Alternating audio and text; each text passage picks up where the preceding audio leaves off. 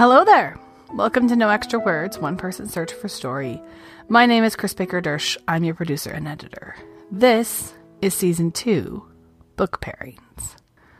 I'm not 100% sure how the conversation started. I was working as a school librarian, and I had a colleague who worked sort of out of, but not for the library. So she was an aide in the primary classes of this elementary middle school, and the library's workroom had all the things in it that an aide to primary school would need. The laminator, the copier, the bookbinder, all of that stuff that she was doing, helping teachers get ready for their lessons. That all lived in the library. So we would cross paths a lot during the course of any typical day, but she didn't really work for me or with me. And we used to just chat, in passing as we're getting work done in the morning, whatever. And I don't know how or when we started talking about Ezra Jack Keats, but we started talking about Ezra Jack Keats.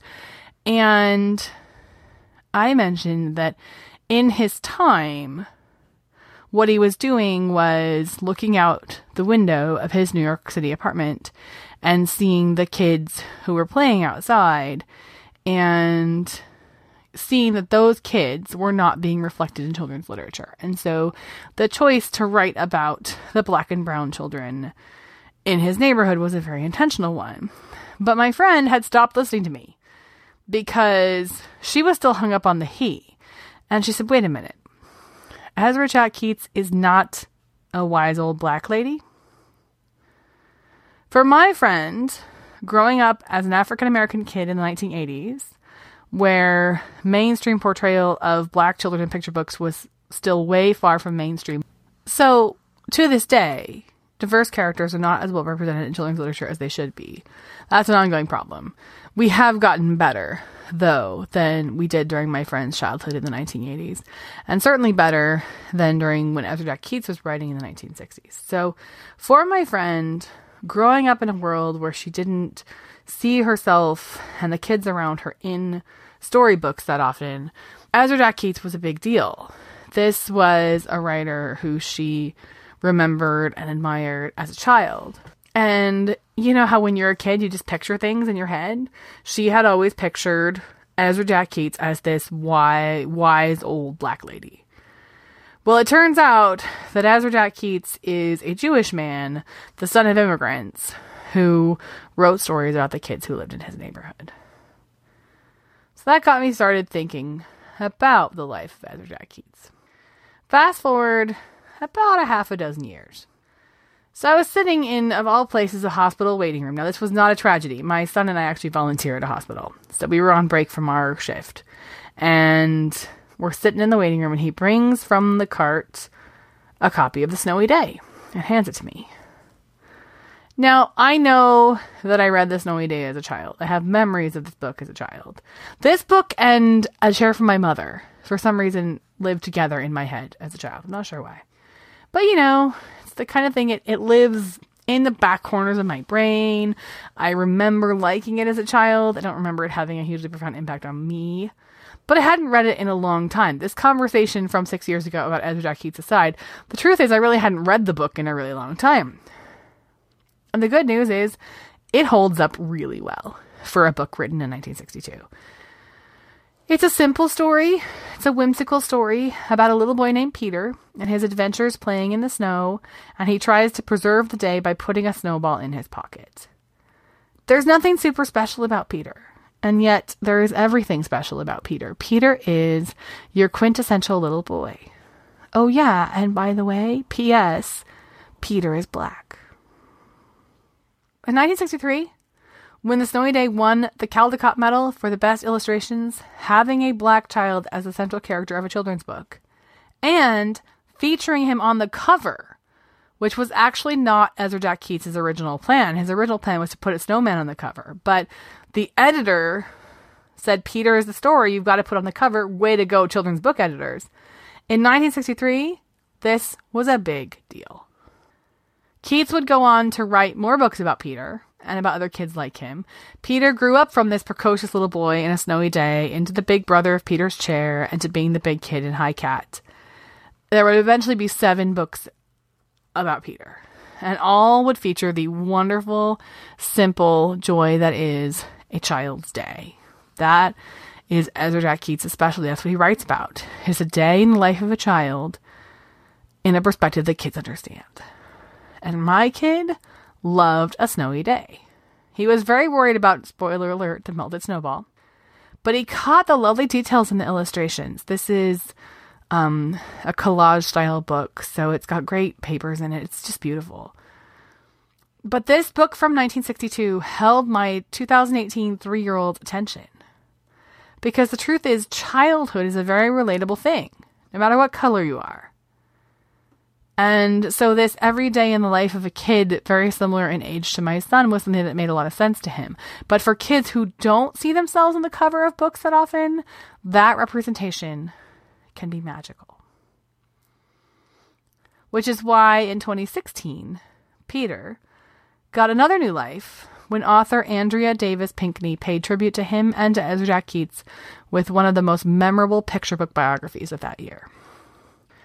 Now, Andrea Pinkney herself has made a lasting, let's just say it, a legendary contribution to children's literature. She's written novels, she's written picture book biographies, she's written some great nonfiction for kids, but she also launched Jump at the Sun Publishing. That's an imprint of Disney's Hyperion Books, and it's the first imprint at a major publishing house to specialize in African American literature for children.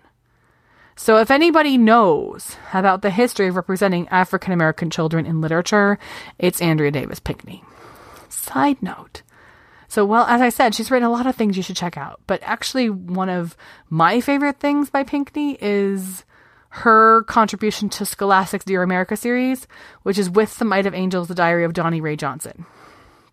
Now, if you've ever avoided Dear America because you think it's this kind of stock, formulaic, historical fiction for kids, you know, I think I did for a while because I just assumed these were the American Girl type books. Stop avoiding this series because they have gotten some of the best writers out there who are writing for children right now to contribute to the series, and Pinkney's one of them. Great book. Pinkney's biography of Keats is called A Poem for Peter.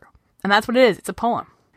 She describes it in the book's back matter as a tapestry narrative or a collage poem, which is an appropriate match for Keats, who was a collage artist. And the poem is a thank you to the fictional little boy who opened the world of children's literature. And through that thank you, it tells the story of the man who brought Peter to life.